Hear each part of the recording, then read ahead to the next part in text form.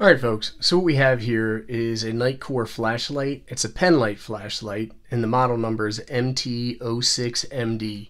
It's made for first responders and medical professionals. What I wanted to do is do a quick overview of how it ships, some of the features, a spec rundown, and then take a little bit of a look at the beam and then how the emitter works. But before we do, why don't you go grab yourself a nice cold one, come on back, and we'll get started.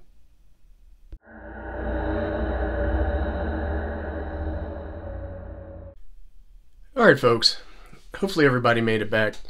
Before we get started, I did want to say that I was contacted by the good folks over at GearBest, and they asked if I would review a couple of flashlights. And of course I said yes, because I like to do flashlight reviews.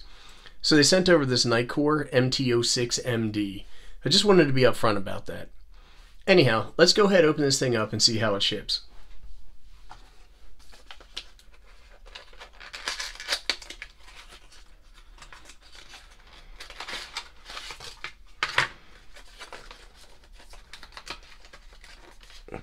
And it looks like it ships with all the things that it should.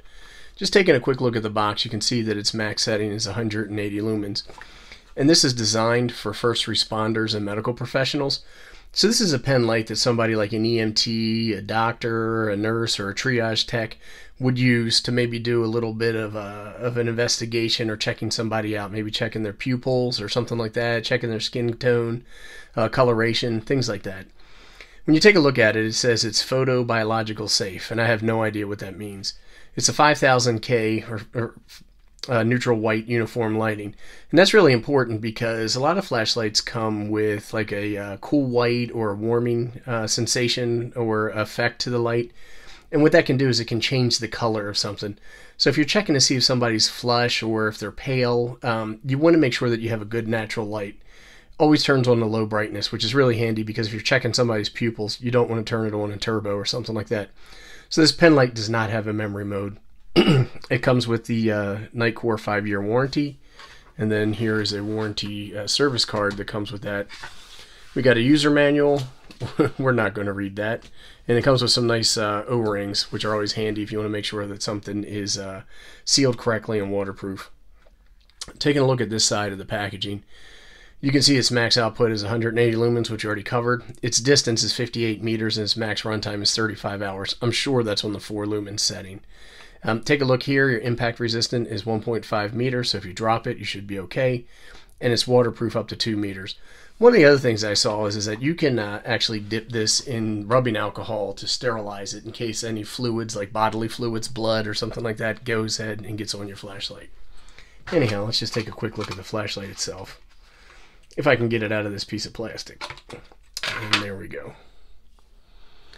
I can tell by the weight of this flashlight that it does not have batteries in it. Let's see if I can zoom in on this and get a little bit better picture. So there you go, the MT06MD. Take a look at this side. People may say, well, what are all those circles on there? These are actually different dimensions in millimeters for pupil dilation. So you can take a look at somebody's pupils, take a look at this, get an idea as to what size it is, and then you can go ahead and you can notate that. If you listen here, there is a very light texture on the body of this flashlight, and that presumably is to help you hold on to this flashlight. It has a nice pocket clip. This looks like it would carry very well in a shirt pocket or maybe like a lab coat pocket, something like that.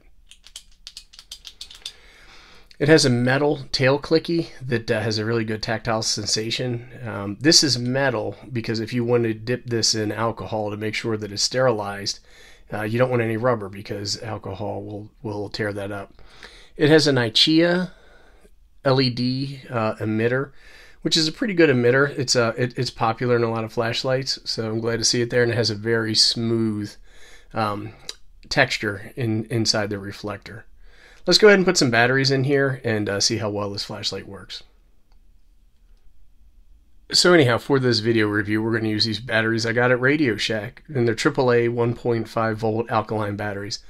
This flashlight will also run off of nickel metal hydride rechargeable batteries, which is what I would recommend if you're going to leave batteries in here for a long time. These are just batteries that I happen to have laying around, so we're going to go ahead and we're going to use them.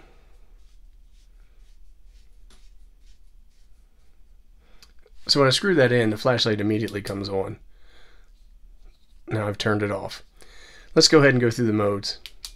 So here we are with the lower 4 lumen mode, and what you get is a really well concentrated beam that doesn't have any warm spots in it. I mean, that's probably pretty good for checking somebody's eyes or pupil dilation. And I click it again, and now I'm on high mode. Let's turn it off and see what it comes on. It comes back to low, which is what we expected because that's what we read on the packaging. Now, even though I said we weren't going to read the instructions, I lied. Here are the different battery options, and you can see that it has primary and rechargeables. Do not use lithium-ion or rechargeable lithium-ion batteries. Taking a look here, you can see... Oh, I hit the camera. I'm sorry, guys. Taking a look here, you can see the dimensions. It's just over 5 inches at 128 millimeters.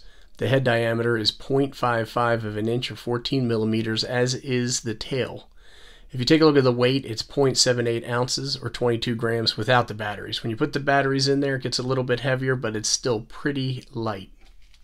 Even though it's not entirely popular, I do like Penlights quite a bit. I find them to be small, nice, lightweight, easy to carry, as I mentioned, in a shirt pocket, or you can put these in maybe an organizer or some sort of belt pouch, or in a backpack. I just find them to be very convenient. And it's one of my primary ways to EDC a light. So I'm pretty happy with this light. I like it quite a bit, and I'm quite impressed. I'll include links below as to where you can get this from GearBest website. It's just under $25. I think it was $24.08 the last time I checked. Things like international rates. This ships from China, from the GearBest warehouse. Anyhow, international exchange rates will change the price of things on a daily basis. Also, GearBest has a lot of sales where you can get this thing. I've seen it up to 33% off. I'm not sure my camera is going to do this flashlight justice, but let's go ahead and turn that on. Maybe you can see the color of my hand. It looks pretty close to natural, at least to my naked eye, but again, I'm not sure the camera's going to pick that up. And there it is on the high mode. Anyhow, folks, that's really it. I did want to say a big thanks to GearBest for sending me this, and thanks to everybody for watching. If you want to see more videos of a similar nature with similar content, go ahead and click like and subscribe.